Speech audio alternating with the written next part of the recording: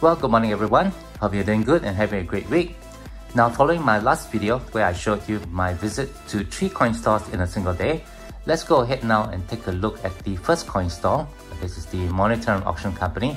And as you saw at the beginning of this video, we're gonna take a look at all the coins that I won during the recent auctions. Again, to all my returning subscribers, thank you for your support. And to all our viewers and those recently subscribed, thank you and welcome to this channel.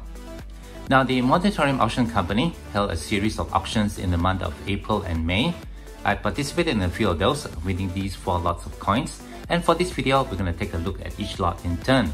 But before I show you all these coins, do leave me a like if you enjoy this sort of content. And don't forget to share and subscribe. So, let's take a look at the first lot. Okay, so the first lot of coins we're going to take a look at are these Kookaburra coins from the Perth Mint. And this was one from an auction held on the 30th of April 2023, and this is from lot number 147093. Right over here we have 2 Kookaburra coins, a 2 ounce and a 1 ounce. The 2 ounce was issued in 1993, while the 1 ounce was issued in 1991.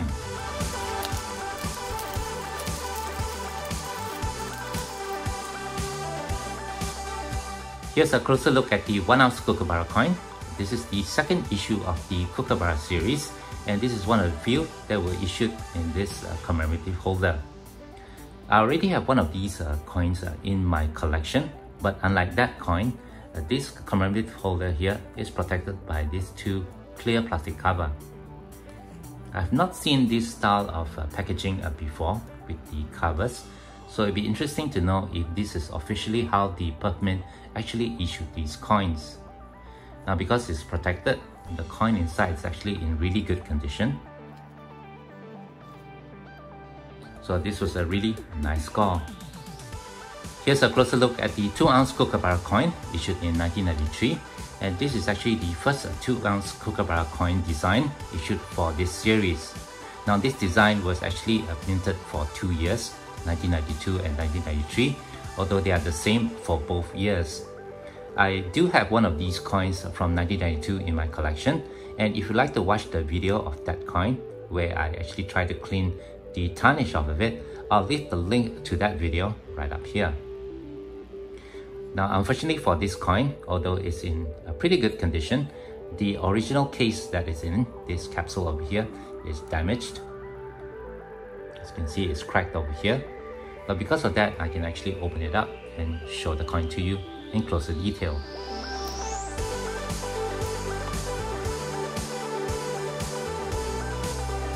Well, as you can see here, the coin is actually in excellent condition.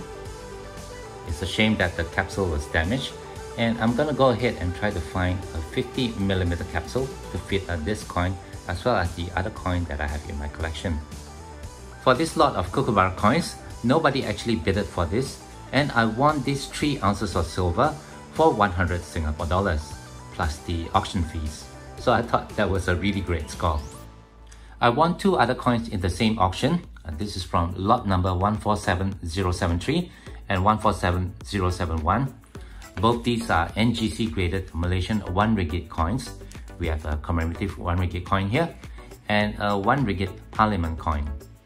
Here's a closer look at the commemorative coin. This coin was issued in 1986, and it commemorates the introduction of the 5th Malaysian 5-year plan.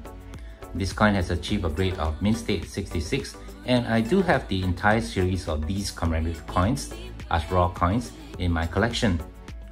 Now, I don't have the intention of collecting all the graded examples of these coins of the series, but there was no bids for this particular lot, and I won this coin here at a price that was less than what you would pay if you would send this coin off to NGC for grading. Here's the second Malaysian coin. This is the Malaysian 1 ringgit Parliament coin, and these coins were issued from 1971 to 1986.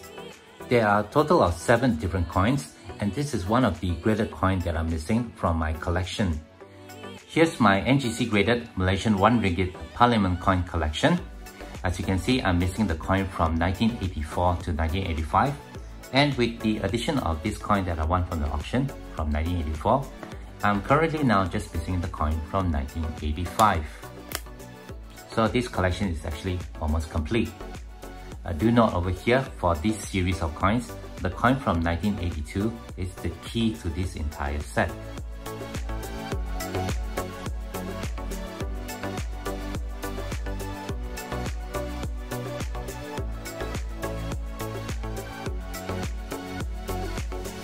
So here's the final lot of coins that I won from the auction. This auction was held on the first week of April, and this is lot number 151070.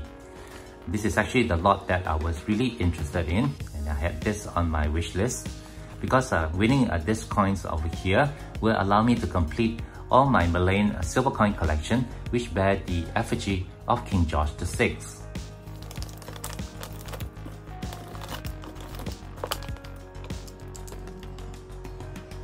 These 4 NGC graded coins were sold as a single lot, and the great news about this auction is that there was just one bidder for this lot, and I won this for around 100 Singapore dollars. So that's a really great score, as paying 100 Singapore dollars for these 4 graded coins is way less than what you would pay if you would send all these coins here for grading to NGC. And the coin that I'm interested in for this lot is this one here, the Malaya 5-cent coin from 1941. This silver 5-cent coin was minted in India, and if I show you the reverse, you can see the mint mark, the letter I, just over here below the face value. This is indicated on the label. You can see over here it's indicated 1941I, and this coin has achieved a grade of mint state 62. For this denomination, the coins with the portrait of King Charles VI, there are a total of 6 coins to collect, and with the addition of these coins, I finally managed to collect all the coins of the series. Here is the coin from 1939, and over here we have the coin from 1941. Here's the coin from 1941I. Then we have the coin from 1943, 1945, and finally the coin from 1945I, minted in India. So a total of 6 coins. If I can show that properly while wearing my gloves. Right over here. And the collection is complete. The other 3 coins in this lot are coins that I already have graded in my collection. Here we have a 1945 10-cent coin. Here's a 1941 5-cent coin. This is graded MS61, as opposed to the one that I have in my collection, which is graded MS64. So this is the coin that I'll be keeping for my collection. And finally, we have this coin here, which is a 10-cent from 1939 with a grade of MS64. And this coin is particularly interesting to me because this coin here has a higher grade than the one that I have in my collection. So here's the 1939 10-cent coin that I currently have in my collection. As you can see, this coin has been graded as AU58. I got this coin quite a while back, and I actually paid quite a lot for it. In fact, the price that I paid for it is pretty close to what I paid for all the 4 coins that I won from the Monetarium auction.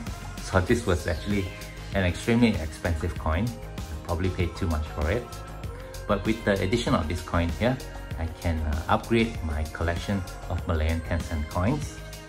And this collection of 10-cent silver coins consists of 4 different coins from 1939 to 1945. Here's the 1939. This is the 1941.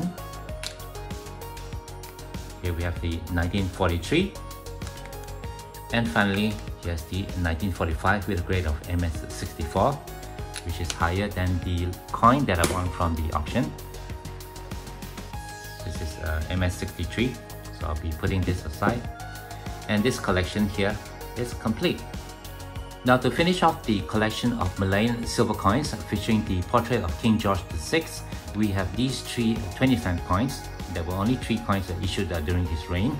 Here we have the coin from 1939, coin from 1943, and finally the highly collectible coin from 1945, which is in a pretty low grade of AU55. Coins from 1945, the 20-cent coin with a grade of mint state, are extremely expensive, and I've yet to find the right deal to add to this collection so that I can upgrade it. But anyway, the coins from Malaya, the silver coins with the portrait of King George VI.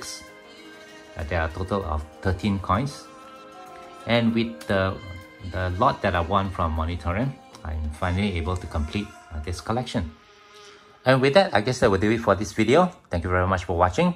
If you are here in Singapore and you wish to participate in the auctions held by the Monetarium Auction Company, you can download their app, which is available at the Google Play Store or the Apple App Store. Stay tuned to my channel. I'll just share with you next, in my next two videos, what I got from the China Jialong Trading Company and the Clifford Coin Store here in Singapore. If you do have any questions or comments, please leave them below. Otherwise, don't forget to leave me a like if you have enjoyed this content, and be sure to hit that share and subscribe buttons down here if you have not done so. As always, from everybody over here, you all please take care, be safe, and have a nice day.